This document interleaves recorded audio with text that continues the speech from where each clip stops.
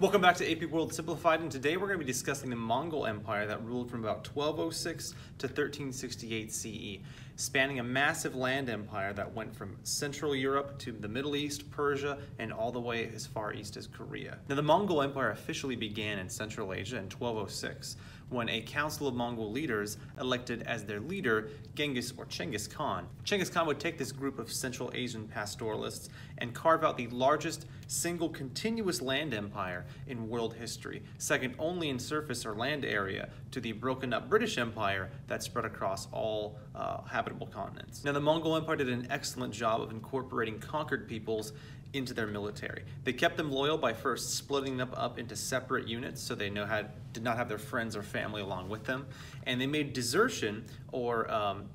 betrayal punishable by death of the entire unit. So the entire unit would remain much more faithful and keep their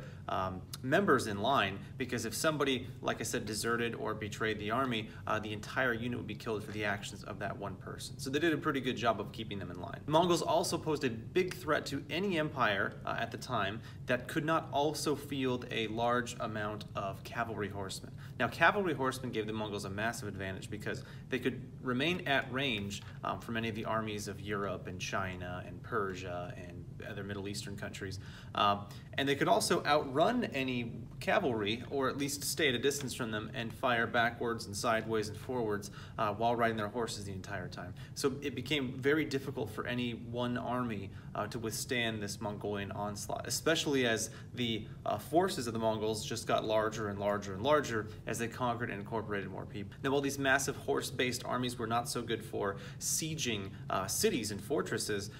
what the Mongols would do after they conquered China is they would take these Chinese siege workers who were adept and knowledgeable as to how to break down these thick walls and cities that the Persians and Middle Eastern peoples and Europeans had, and they would bring them along with them to lay siege to these cities. So the Mongols were essentially unbeatable on land, at least at the time, and they could effectively tear or wear down and siege down a city, which basically meant that nobody could stop them, at least at that period of time. Even in the few battles where the Mongols were defeated, they usually returned very quickly after with a much larger force and more experienced generals to clear the field and clean up any mistakes that they had made. Now, one of the problems that would plague the Mongol Empire throughout its existence are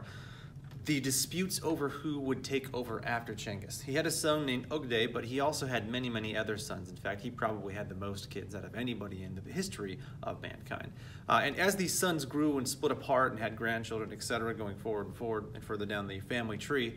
more and more conflicts over who was in charge would arise and result in many civil wars and conflicts throughout the existence of the about 150-year Mongol Empire. In fact, the Mongols were responsible for dismantling the Song dynasty in China, the Muslim states in Persia, and many of the Arab territories that have been conquered in Central Asia and the Middle East. They also brutalized and conquered many of the Russian peoples and Hungarians of Eastern Europe, and they wrought havoc anywhere they went, stopping roughly in Egypt, Poland, Lithuania in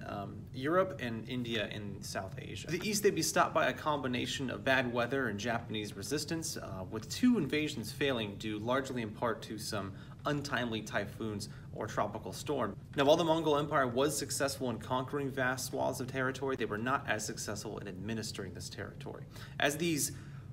in-house family feuds began to break and cause civil war within the Mongolian Empire, after 1294, with the death of Kublai Khan, which is sort of the last great Khan or leader of Mongolia that would maintain somewhat of a unified state,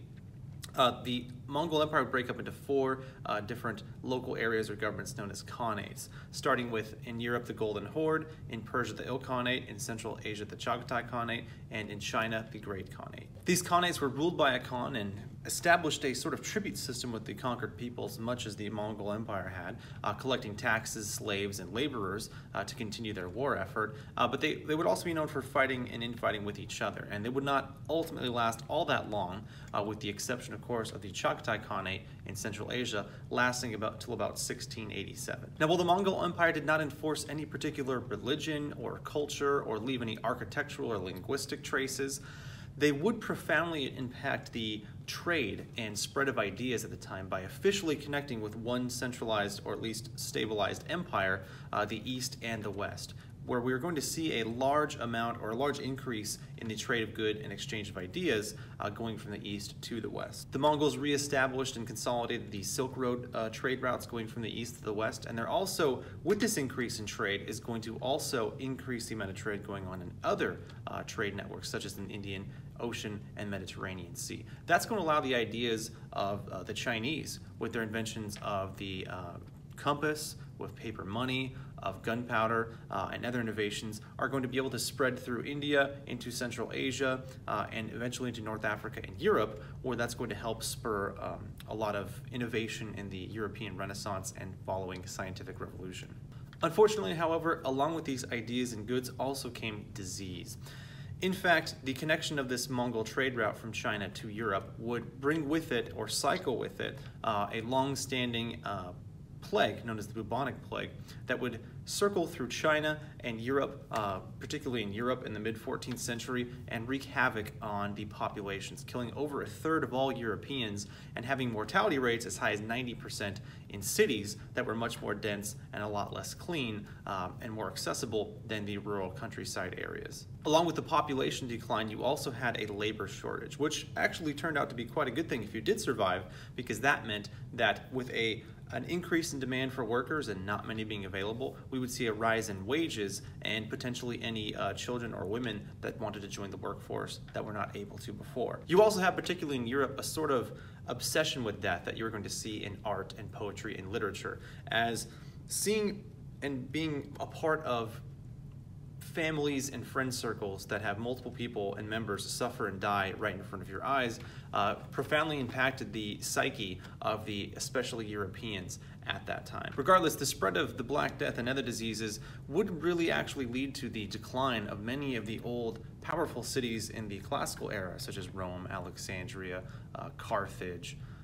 Pataliputra, Persepolis, and others. It would also, though, on the flip side, cause a rise in power in many other city-states that saw an increase in trade and wealth and power, such as Venice in Italy, Novgorod in Northern Europe. You also have cities like Malacca, Calicut, the Swahili city-states, Timbuktu. All of these are going to be major city-states that become increasingly powerful due to this increase in trade. And most of these cities were advantageously positioned along these trade routes. So they would collect a lot of trade and merchants, etc., and increase the wealth of these and power of these states being a part of these enhanced trade networks. That concludes our discussion of the Mongol Empire and trade during the post-classical era. In our next video, we will be discussing the empires and civilizations of the Americas from the 13th to 14th and 15th centuries. And don't forget, if you want access to all of my videos on AP World Simplified with all topics or other tools and resources that AP students or teachers can use for AP World, feel free to check out my website at morganapteaching.com. Thanks for watching.